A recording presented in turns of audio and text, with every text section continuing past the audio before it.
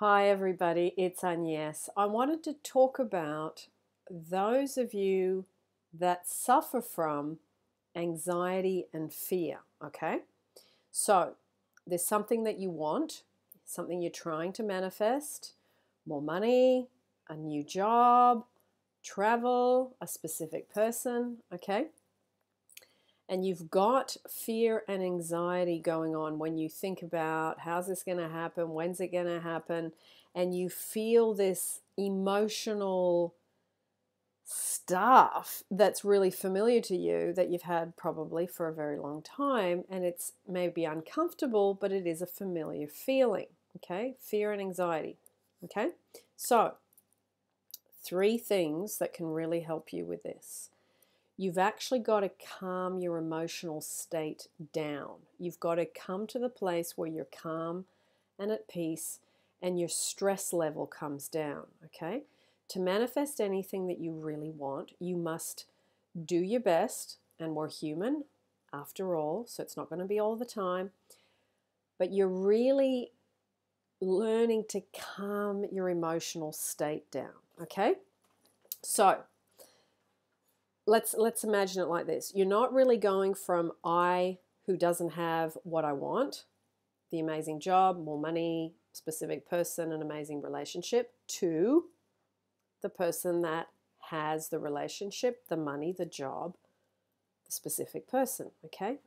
You're really going from the person who's got fear and anxiety and you're feeling emotional turbulence. You're really learning to go from that person who is emotionally disturbed about it to a person who's no longer emotionally disturbed by it, okay? Abraham Hicks says all the time, this is an emotional journey. This is an emotional journey. This is an emotional journey. That's what she means, okay? You're transiting from having fear and anxiety to someone who's more relaxed, more calm, and more emotionally secure. Once you're in that state, as Neville talks about, you're changing the state. Those are Neville's words, Neville Goddard I'm referring to. Then what happens is you are much more able to manifest the thing or the person or the money or the job, whatever it is, okay? So 3 things that will help you with this. Meditation, okay? Now, many of you say to me, I can't calm my mind down. That's because it takes practice, okay? The more you meditate, the more you practice, it's a skill like everything else. Can I do it perfectly every time I do it? No. Even after 30 years of meditation, I still have days where my head wanders around. Doesn't matter. Just do it the best you can. Let it go for that day. Tomorrow could be better. And you practice this thing of calming the mind down, redirecting it, and as you do that, your emotions calm down and level out, okay? Second thing is when you are not in meditation mode, where you've got time to just totally and completely go and drop into meditation, you can do your affirmations, okay? Now, affirmations are about redirecting your mind as well. You say the things you would like to be. I am something, okay? So, practice I am. Practice I am. I am wealthy. I am loved. I am lovable. I am traveling. I am enjoying the best life I've ever had. Whatever it is, enjoy, enjoy. The thoughts that go with having that thing, okay? That's how you move towards it. Now, the third thing is inactivity. I've talked about inactivity before, but I am going to talk about it again because Esther in particular talks about the art of allowing, okay? Now, she talks about this again and again, and we hear her say it, and sometimes we zone out. The art of allowing, the art of allowing, the art of allowing. What does it mean? It means you do your internal work and you don't do much at all on the outside until it comes into you. Or you do 10% inspired action if you have any, okay? So the art of allowing is you do your internal work and you live from the end if you're talking about it in Neville's terms, Neville Goddard, okay?